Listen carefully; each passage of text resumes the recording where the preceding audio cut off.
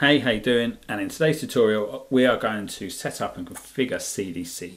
Now, CDC stands for Change Data Capture, and it's a utility in SQL Server that tracks changes on tables, essentially, shows previous values, new values, and it's really easy to set up, really handy, and it's used in a lot of organisations for auditing purposes.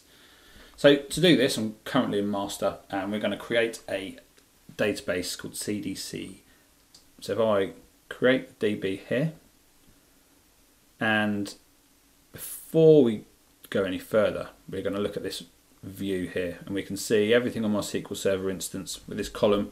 It's a standard column, and it shows that CDC isn't enabled anywhere currently.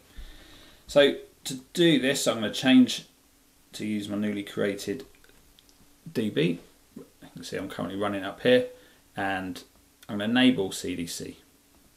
So that's the first step, nice and quick, nice and easy. And if we go back to this view here, we can see CDC is enabled. And the next step I'm going to do, I'm going to create an employees table. An employees table is just going to be used to insert a few values in there. We're going to update a few values, and then we're going to look at the changes that have happened on that table. So let's create this table.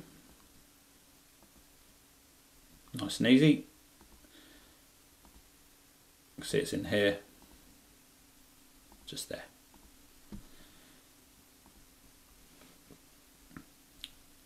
This section here should only take quite instant, like a few seconds. Now what this is doing, I've enabled CDC just for this table. So if I've got 10 tables in there, it's only going to track changes to the tables I specify. So in this case, it's going to be the employees table, and it's going to be under this schema. So I might have another table called this under another schema. This won't track that, only the ones that I specify. So we can see once we've set this up, if we go down to SQL Agent, it's created 2 jobs. CDC Capture, this is what does all the work behind the scenes and tracks any changes, puts them in your new CDC tables, and that's what provides the history of the stuff that we're going to query and we're going to view. When we open this, we can see that it starts on SQL Agent starting. So if for any reason it stops, CDC won't be working. You'll have to manually start that. And if you've got a SQL Agent service to start automatically on restart, you'll be fine. If not, then you'll have to remember or set something up to start this job to enable it to work. We've also got another job called the cleanup job, and on setup I think it retains up to 72 hours or 3 days, whichever way you want to look at it, and that'll clean up any history of changes over older than 3 days. So let's insert some values into our new table. Got 3 values in there, and we can see that our values are in there. So the next step from here is we're going to go down, we're going to update this. So we can see that John, we're going to update John first of all. He's got a nice salary of 60,000. Lucky John, he is getting a £2,000 pay rise. So we can see that's gone in there. He's now up to 62,000, and let's do some more changes. Let's update Alice. She is currently an analyst. She's also got a promotion. No pay rise though, unfortunately for Alice, just a job title change. She's a senior analyst, still on the same salary. And we can look in here and we can see that the initial values, so you pay attention to this operation column here. So these were ID number 2, they are your inserts. So we inserted these values, we can see that these are all inserts. Number 3s are going to be updates, so we can see that we've done 2 updates, and number 4 is going to be, so 3 with your updates, and that was the previous value of it.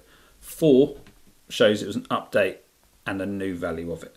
So we can see that John has gone from 60 to 62, and Alice has gone from analyst to senior analyst. Now, what we can do, we can delete from employees.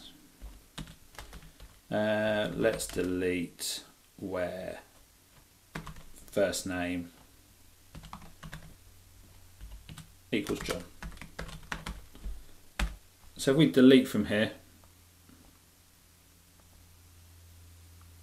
we should be able to see up here in the employees table that's gone, which it has, and in our CDC view here it should show ID number 1 identifies that it's been removed, and this was the value that we were at. This is really handy if this was an accident and I shouldn't have deleted it, we can see exactly what that value was.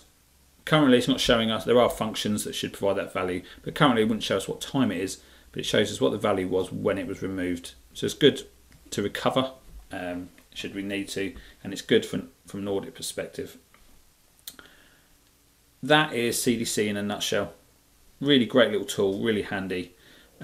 Not that you'll probably want to do this, but if you look at, still got CDC enabled there. If I was to remove this test, then that SQL Agent job automatically should remove. And I can also stop and start just by stopping the job here, and that'll stop capturing if I need to. So if you've got any questions, let me know in the comments. Test it out. Let me know if you've got any problems, and always happy to help.